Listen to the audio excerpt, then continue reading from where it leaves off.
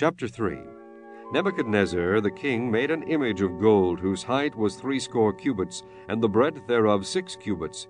He set it up in the plain of Dura, in the province of Babylon. Then Nebuchadnezzar the king sent to gather together the princes, the governors, and the captains, the judges, the treasurers, the counselors, the sheriffs, and all the rulers of the provinces to come to the dedication of the image which Nebuchadnezzar the king had set up. Then the princes, the governors, and the captains, the judges, the treasurers, the counselors, the sheriffs, and all the rulers of the provinces were gathered together unto the dedication of the image that Nebuchadnezzar the king had set up. And they stood before the image that Nebuchadnezzar had set up. Then an herald cried aloud, To you it is commanded, O people, nations, and languages, that at what time ye hear the sound of the cornet, flute, harp, sackbut, psaltery, dulcimer, and all kinds of music, ye fall down and worship the golden image that Nebuchadnezzar the king hath set up. And whoso falleth not down and worshippeth shall the same hour be cast into the midst of a burning fiery furnace. Therefore at that time, when all the people heard the sound of the cornet, flute, harp, sackbut, psaltery, and all kinds of music, all the people, the nations, and the languages fell down and worshipped the golden image that Nebuchadnezzar the king had set up. Wherefore at that time certain Chaldeans came near, and accused the Jews. They spake and said to the king Nebuchadnezzar, O king, live forever.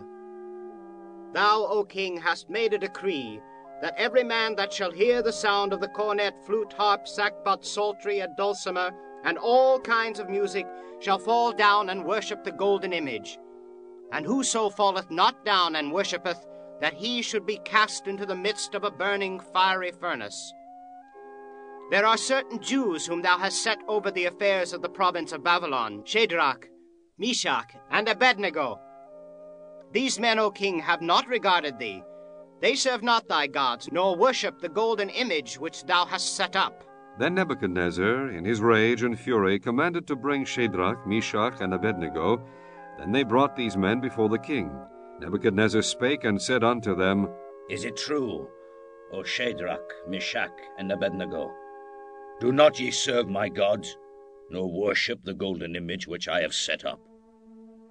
Now if ye be ready, that at what time ye hear the sound of the cornet, flute, harp, sackbut, psaltery, and dulcimer, and all kinds of music, ye fall down and worship the image which I have made.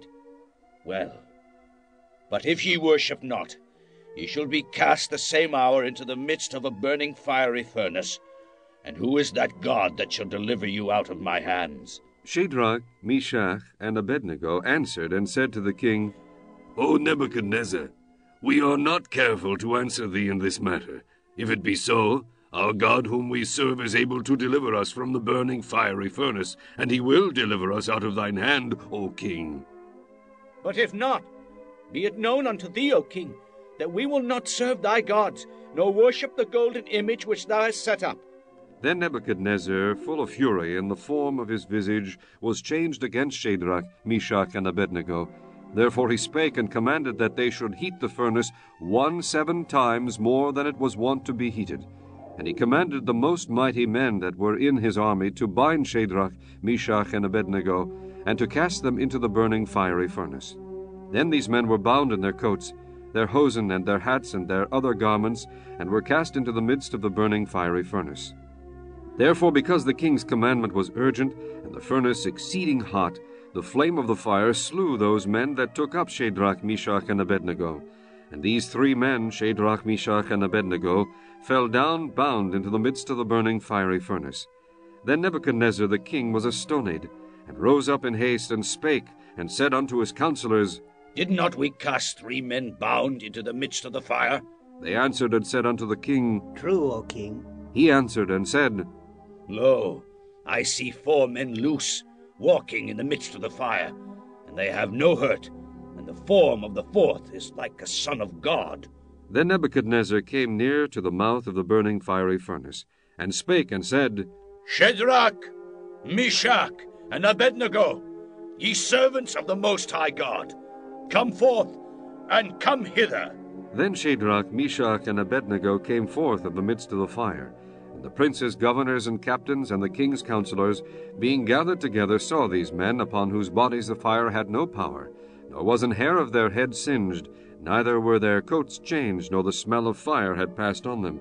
Then Nebuchadnezzar spake and said, Blessed be the God of Shadrach, Meshach, and Abednego, who hath sent his angel and delivered his servants that trusted in him, and have changed the king's word, and yielded their bodies, that they might not serve nor worship any god except their own God.